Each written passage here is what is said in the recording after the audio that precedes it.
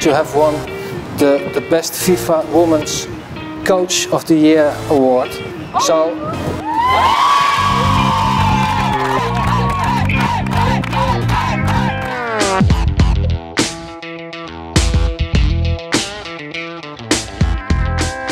we needed that experience to know what happens in such a tournament. There was the traveling, but also the media, huge stadiums, and players and also staff, they need that experience to grow. So that's the main thing we take with us. The world has changed after the European Championship for us, where in the beginning or before the tournament the expectations weren't that high. We just wanted to do really well, and we wanted to show the people how good we were, and of course we wanted to win. Everyone wants to win.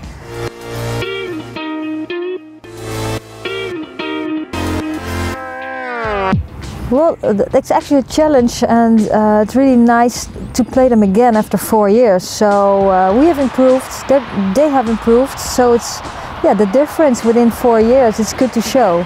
So I think the challenge is, okay, where are we now? Where are they? And it's really exciting. That was the key moment. Moscato's clearance, charged down, Melis with a perfect pass.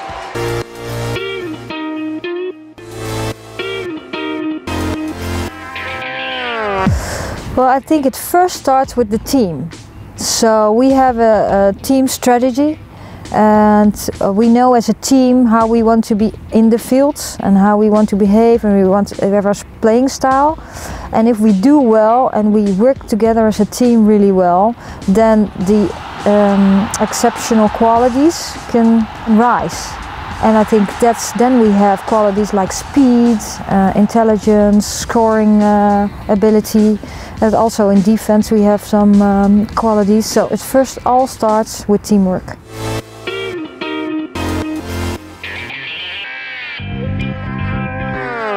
Yeah, well, we've become very popular in the Netherlands since the Euros, and it was incredible. And we really want to keep showing them how good we are and let them have fun. And if we play well and we do the best we can, they stay enthusiastic. And that's what we showed in the qualification last year.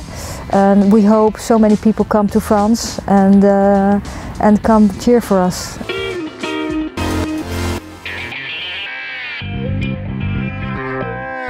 It's hard to say, but of course USA is the favorites. But I also think that Japan is always high up. France is the hometown, so they'll get extra support. But a lot of countries are improving. Also, England is doing very well. It's hard to say, but we know Germany they had a hard time at the Euros, but I think they're bringing up their game again. We'll see.